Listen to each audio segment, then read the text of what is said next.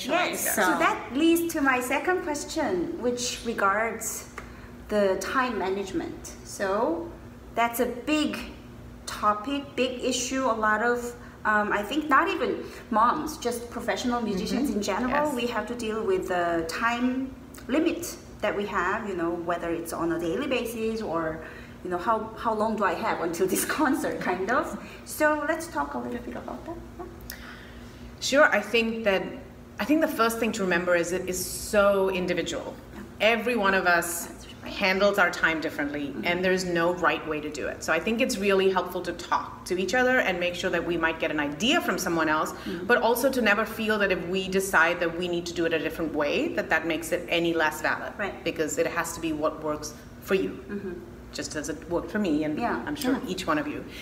But I think in terms of time management, I think practice efficiency is absolutely key.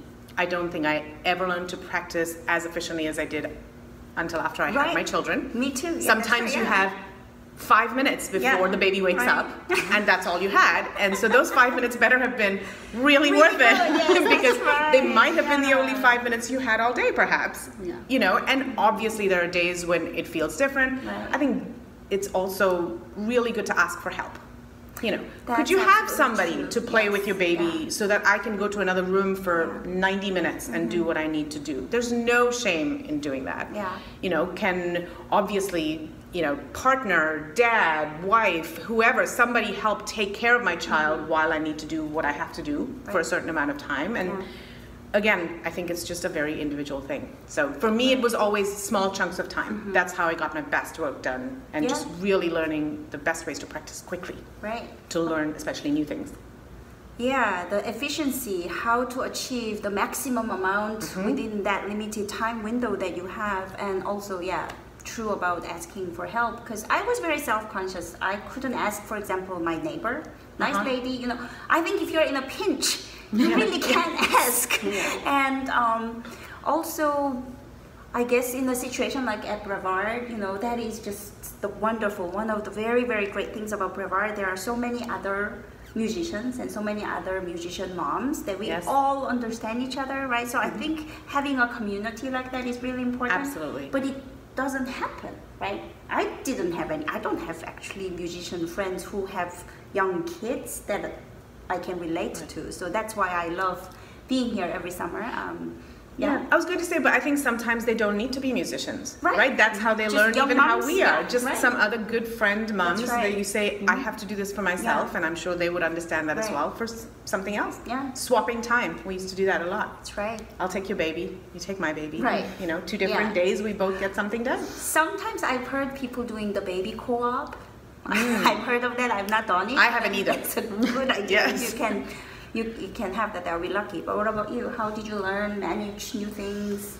well, I think all of us have this in common, that we don't have family near Right. Around My where we family live. is in Korea. Yes. Mine is in India. Yeah. Right, and Where's mine's yours? across the country, Yes. at least in this country, Yeah, but yeah. as far away as you can get in this country. right. And also kind of new to where I live, and I don't really have too many friends, kind of like building.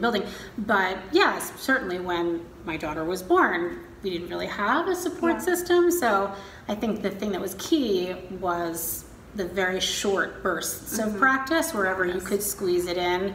5 minutes, 10 minutes, 15 minutes there, and honestly, that's a better way to learn anyway, isn't it? Yeah. Yes. Because the more Right. touches you have with the material, it gets absorbed into your brain in a right. better way, and if you do it well and do it properly, but very few times, it's better than hammering away at it anyway. Yes. So embrace your new challenges from Absolutely. being a parent, and it makes you better at practice, it makes you better at learning music, more efficient, more quick. And the one thing that I thought was the biggest, completely unpredictable blessing in disguise for me was about these frequent touches. I had several very big new roles to learn, one in French, one in Russian, the first year after becoming a mom. And of course, I was up every 2 hours overnight nursing, and I used to just rock in the dark and nurse and just go over my text over and over and over again. Wow. At at 11, and then at 1, and then at 3, and then so I had actually way more practice time with just the memorizing of the text aspect, which is a part that takes a long time when you're learning a new role as a singer. So I weirdly benefited from having no choice but to wake up several times overnight when I was preparing these operas. Because I wouldn't have had as many experiences speaking through my text if I were sleeping all night long. So I'm kind of thankful for that. That's great. And also the reason that I thought about this question is because actually a few students that I know who have very young children, 3 months or 4 months, that's really, I think, difficult time. And just out of desperation, they asked, how did you practice when your son was this young?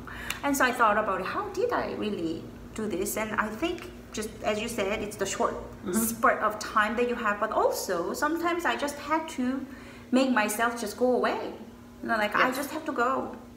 It's too important, and try not to feel too guilty about taking my own time, because I think that's sometimes difficult for some people more than others. And also, you know, sometimes he was bouncing.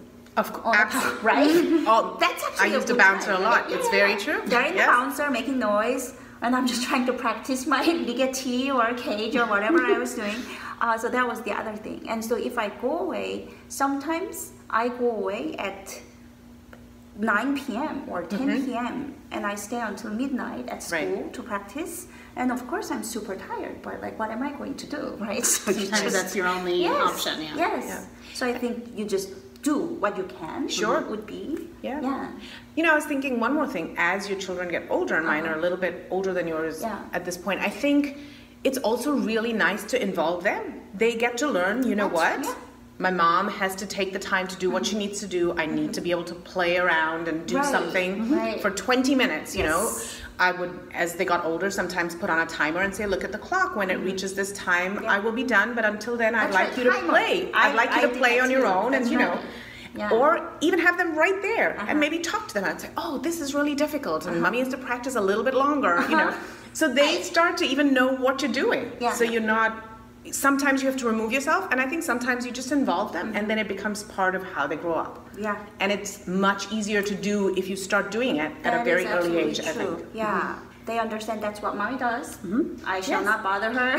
I just go along with it. And I also have seen on campus sometimes, if you can't find a babysitter and your husband's busy or away, the child just sits there in the lesson. You know, absolutely. He may be reading something, watching something, whatever it is. I think that's totally okay. I think that's the other thing, that it is okay, right? Everything is okay. Everything is okay. That's right. And I guess that's one big lesson. Just for me, at least, the big lesson that I learned from being a mom. That's the other question. So let me just move on to that. So, what is a very big lesson that you otherwise would have not learned in life? It's a big question, but what would that be? What would you say for being a mom and the musician? What did that teach you? I think it relates to what we were just talking about. So, Allison. I think before you become a parent, there's a little bit of selfishness involved with this pursuit of being a professional musician. Not in a bad way, but just that you spend a lot of time thinking about yourself, your practice, your career, your technique, all of these things. And I think, of course, by nature, when you become a parent, that just gets totally refocused onto something else. And I hope that everybody will embrace the fact that I think it makes you a better musician when you strip away the selfishness, because you become so much more rich and interesting and well-rounded, and people will notice in your playing and in your singing that something has matured, something is more interesting, something is just more robust about your playing or your singing, whether you notice it or not, you know, but others do. I agree. As you mature and as you have these life experiences, it only makes you better at music. I think also you get a certain amount of freedom from knowing that life is bigger than the one A flat that was perhaps, you know, a little bit out of tune. Right. And something that you might have obsessed over for a long time, you know, or a wrong note that comes out. But you just learn that there's so many things that have just started moving around in your life that are completely different, and you have to be able to go on no matter what. Occasionally with a sick child, occasionally you've had to leave a screaming baby at home, but you had to go to your concert. Yes. It happens, and it, again, guilt-free, it is what you have to do, right? But you go into it, and then I think that the music almost seems so much freer to me now. Right. And I feel like you know, the periods of time I've had with less practice, sometimes I play my best because I know that all I have is what I can present in that moment, right? Yeah. And so I'm just able to fully immerse at that time and just hopefully bring more music to whoever my audience is, or more energy to my lessons, because I think it just becomes one part of a much bigger picture. Yes, Totally agree. absolutely. That's beautiful. Well, I think I'm going to move on to the next question in the next video. So thank you for watching, and I hope to see you in our next segment soon. Bye-bye. Bye.